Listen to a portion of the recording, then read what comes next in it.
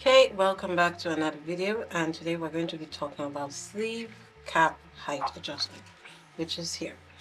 The height of your sleeve cap determines how your sleeve hangs. So I'm just going to basically fold this in roughly the shape it would be if it was sewn. Imagine this is your shirt or your bodice. Now at the full cap height, in my case is about 6 inches, your sleeve might be hanging at this direction. So if you sew a shirt, it's hanging down, maybe about this angle, at this angle with your hand naturally down, and that's okay. If we reduce this cap, if we want the sleeve to face up, up, up, up, up, up, up, even to up to here, we are going to simply reduce this by increments. So now I want to explain the proper way of reducing it. It isn't a matter of shortening it here. I'm not just going to take a line at my sleeve cap. I'm not going to just take this line at my sleeve cap and redraw another armhole. No. You have to adjust it in a way that you are accounting for your hand going up and down. Okay? Why am I saying this? If you just adjust it this way, what's going to happen? You're going to end up cutting some of your sleeve off. You see what I did there? I have lost the whole 5 inches of my sleeve, and that's not what we want. We want instead to take this line and move it upwards to shorten it, whether I'm moving it here or here or here or here, it doesn't matter. But we're actually just moving this entire line, which means here is going to get longer. So in the end, the most important thing to note is that you're going to maintain your length. Right now I'm using a full length with shoulder to wrist. Even if it was shoulder to elbow, it doesn't matter. You first determine the length of your sleeve, and then we now adjust the cap. So I'm going to show you how to do that. Okay. So what I did now, I just traced my sleeve up to the elbow level because what we're worried about is here. It doesn't matter what height you want.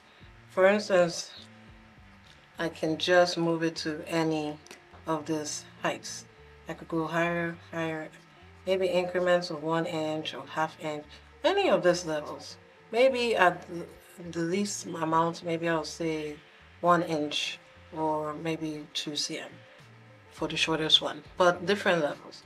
So for this demonstration, maybe I want to go about here.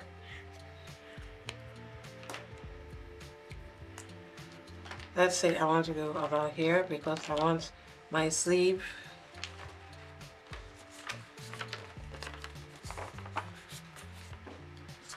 maybe I want my sleeve to be really high up so that I can easily raise my hand, like in a if your dress is very fitted here and the sleeve cap is already up like this, you'll be able to lift your hands up and down without pulling on the dress, or like a dress shirt for a man's shirt. So let's say I wanted my sleeve to be this high up. I'll go maybe almost to the top, somewhere about here. Okay, let's see. Let's go about this much.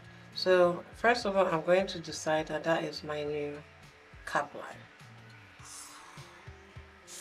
So this line is now here.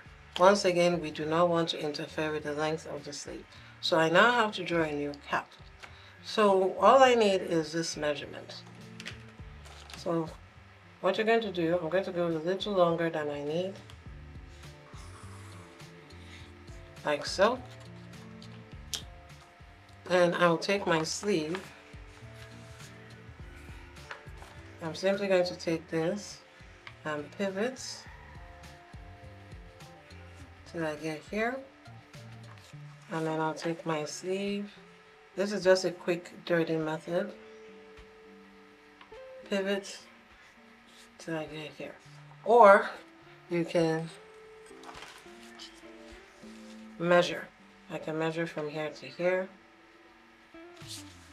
and do something similar like that. And I can measure from here to here and do something similar. So that's the same thing. So the important thing is I have created a new sleeve cap. I'm now going to join these points to my original head.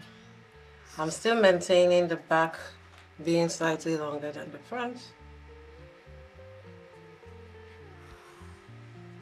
like so. So we have that, and then we connect back to our original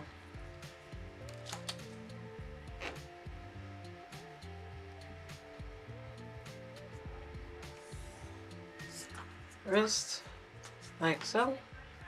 Back to original wrist.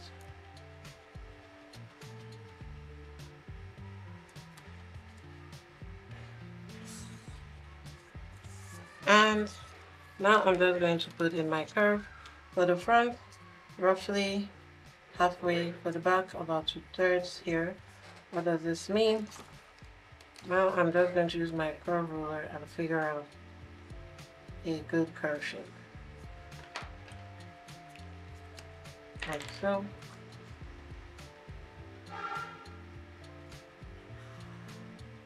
Here.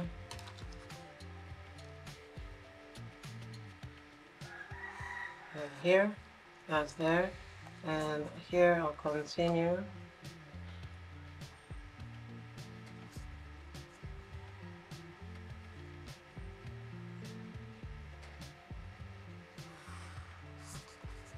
Like so. So that is my new sleeve cap.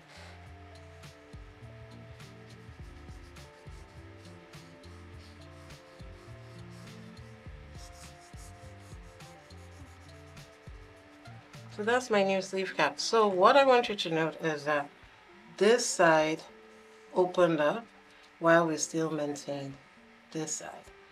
So I'm gonna cut this out. Now I'm just gonna through the sleeve.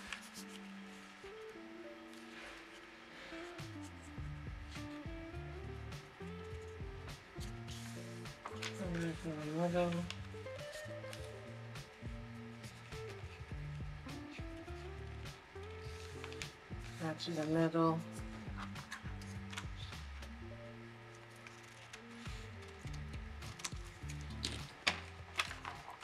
So my sleeve has been trued.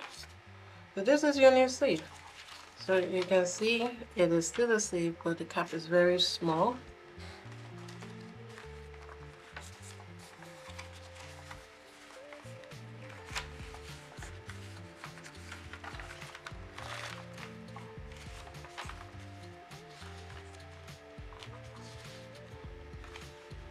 You see, it's the same.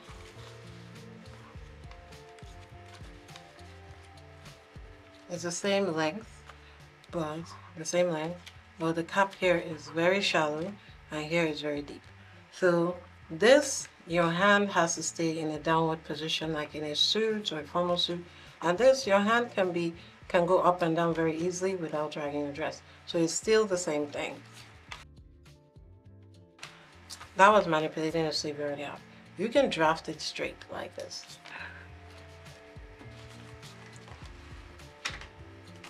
You can basically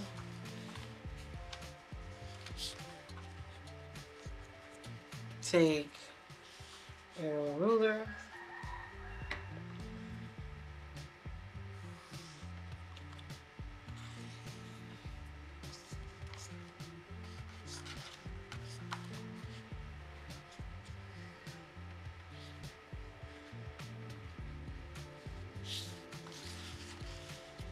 and determine. So I can just decide.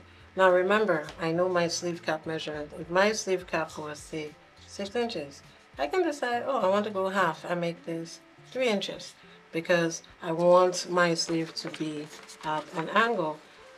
Once again, I know if this is how it naturally would be. If I want maybe about halfway, not all the way up, instead of a 6-inch cap, this is 6 inches, I can do about halfway.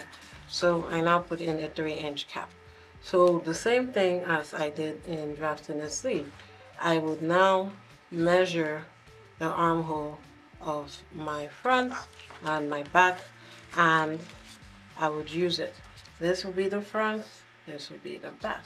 So depending on whatever I measured, plus ease and all that. Just like drafting a normal sleeve, I will simply put that in here. So if I drafted, I've gotten this for my back, or maybe for the front, I have about